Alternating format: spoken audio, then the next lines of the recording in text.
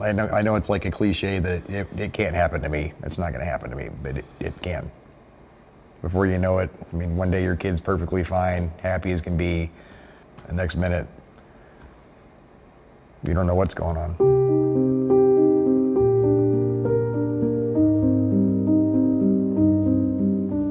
He had made a plan. We don't keep alcohol in the house, but he said he had access to alcohol and pills and alcohol. He figured it'd just be an easy sleep.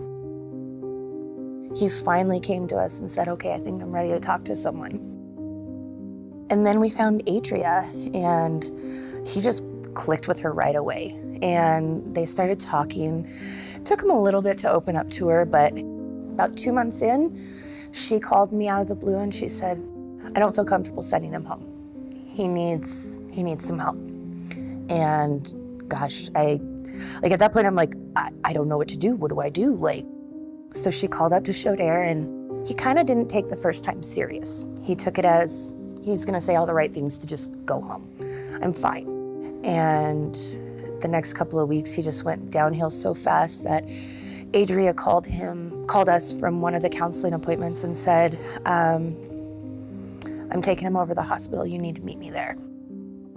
So when I first met Dakotah, it was a pretty dark time, and he was struggling with severe depression and severe anxiety symptoms. Also a lot of shame and seeking help, finally being willing to seek help for his mental health. Imagine if you had diabetes, and one of the core features of diabetes was that it made you afraid of needles. Can you imagine how hard it would be to get effective treatment? So depression is like that in that it brings hopelessness, low energy, lack of motivation, difficulties with sleep. So the very things that you need to do to feel better, like get a good night's rest, exercise every day, take care of yourself, connect with other people, are made that much harder by the disease itself. It was sort of like a flipped switch for me. Like one day I was fine and I was happy, and the next day I just couldn't figure out what was going wrong. By the end of sophomore year, it was getting really bad. I was self-harming, and I started seeing Adria probably a little less than a month after my parents found out about everything. I didn't know how to handle it. I just knew that he was extremely sad, and it was hurting him, and it was hurting me, and it was causing, Mom some stress, and it needed to be dealt with. I honestly didn't really know how to handle it at first. Dealing with his sense of hopelessness was really hard. It was almost like it came out of nowhere. Yeah. Like just one day he was a different kid. And mental health is one of those things that it'll always have some sort of stigma. And so people have a really hard time talking about it. I thought I had a good handle on it until it happened to our family. And then I had no idea how to handle it. I never really felt like I needed to talk to someone, even through, I've been in therapy for over a year, and I just felt like probably a few months ago that I started to see change. Just the way Shodair operates in the day-to-day it gives you a routine, it gives you a schedule, and that made me feel normal, which is what I felt like I was missing. I didn't feel normal. I didn't feel like I fit in. But coming to Shodair, it gave me an environment where I was like, these people share what I've been through.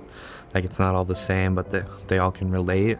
Because for me, therapy was always for the longest time, it was just say what you need to say. It's always got to be about all the depressing stuff in your life. And then one day she was like, you know what? We're going to do something different. So we do this thing called pour painting. And basically, the first time, she just picked random colors, and you just pour the paint onto the surface, onto the canvas, and you spread it around. The first time it was kind of weird, and then we did it again, and I got to pick the colors, and I just sort of, I picked colors that meant something to me. It definitely calms me down. I feel like if I'm anxious, I'll do a lot of, I feel a lot of red and black. The art expression is an incredible medium to really help him put the feelings in an abstract way on the canvas. I'm just very much able to associate color with emotions. And it feels like I'm just throwing emotions at a canvas, and it turns into something that I can look back on and be like, oh yeah, that's why I was feeling this, this, and this. When I first met Dakotah, his big thing was, I'm going to be a marine biologist. And I was like, well, you realize you're going to have to live by an ocean to be a marine biologist. But one thing that has changed since he's gone through his journey was that he now wants to do psychology, which I think is really admirable because it's a hard field. He wants to be like the people that helped him. I think he's always shown those really great characteristics that you would want in somebody such as a therapist or anybody working in a psychology field that's dealing with people. Just how much he cares about others. He got the help he needed from Shodair, and he realized that he can help other children as well through the same processes.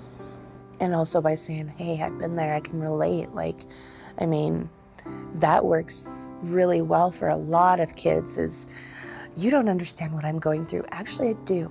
I've been there. Let me tell you my story, you know? And that's what he wants to do. He wants to take his story and use it as a positive. This whole process, it's made him change what he wants to do for the rest of his life. Change in him since he went through this process and went through Shodair, and him deciding that now he wants to focus on that and on helping other adolescents, to me is just mind-blowing. And I couldn't be happier because he's found something that he's passionate about that came from all of this, that hopefully will take him just to the top of the world. Wherever he wants to go.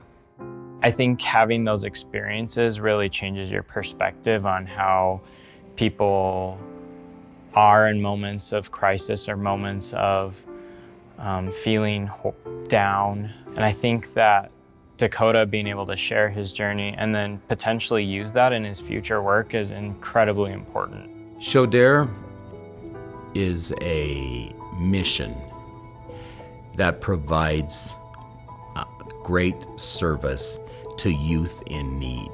And so the work here is very powerful, and sometimes it's not even known to many, but it's known to me and it's known to my heart. I've learned how to be a better person, how to be a better dad, how to be more patient and understanding. I've learned that I can't always just listen to him. I have to watch him. As a lot of people are when it comes to mental health, is putting on a show. I've learned that I have to watch him, you know, go back in his room when he's been back there too long. Is he sitting in the dark? Is he actually up and playing on his video games? Or is he just not involved? Because he'll give me every excuse in the book. We love to hike, and he loves to go on hikes. But when he stops wanting to go on hikes or be outside, I know that there's something wrong, even though he's not telling me. I think the most exciting thing for me is showing how life can continue even with mental illness. Like, for the longest time, mental illness controlled my life, and now I'm like, it's just a part of it. It's not the entire thing. If I were to write a letter to my future self, it would say, "Dear me, you're still struggling, but you're finding a way to make it work. You will meet so many people that will help you. You're finding a way to express yourself. You're finding ways to see how you can help others while still struggling yourself. And I'm proud of you for being able to do that." The mission of Shodair is to heal, help, and inspire hope. Shodair does this by really lifting up the kids that come here for our services and giving them the tools they need to be successful in this world.